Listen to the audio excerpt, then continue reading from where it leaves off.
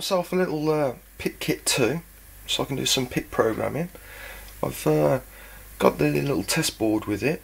Now I've gone through all of the programs that I can with this, and I've noticed that on the board there are places where you can put jumpers, and then you can just put a Stanley knife down the joint at the moment, so you can connect it up via this header instead, and it's not going to go through these.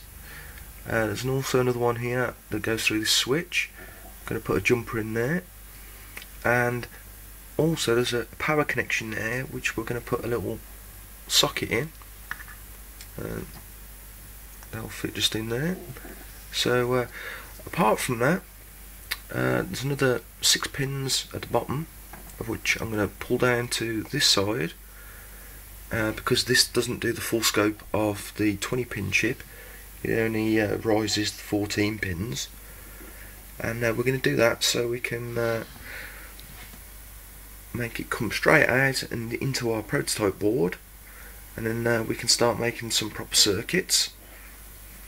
To show you the board running before I make the jumpers across here, what I'm going to do is I'm going to just go over here and build a little project that I've got on it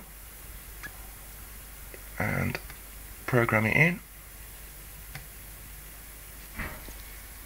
So it's programmed in now.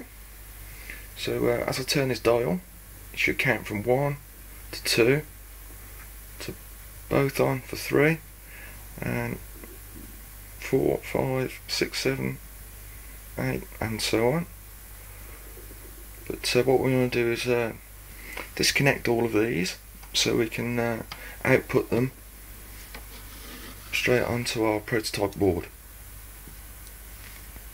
So I've cut with a Stanley blade the little tracks in between. You won't be able to see them on camera, I don't think, but I'm going to solder that in on that one, and then I've got another 4 here for the 4 LEDs, so we can connect them or disconnect them, and then another socket here which is to power the board when we haven't got the PIC Kit 2 plugged into it.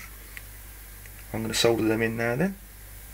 So I've soldered all those jumpers in place now, if you can see, and one for the power there, look.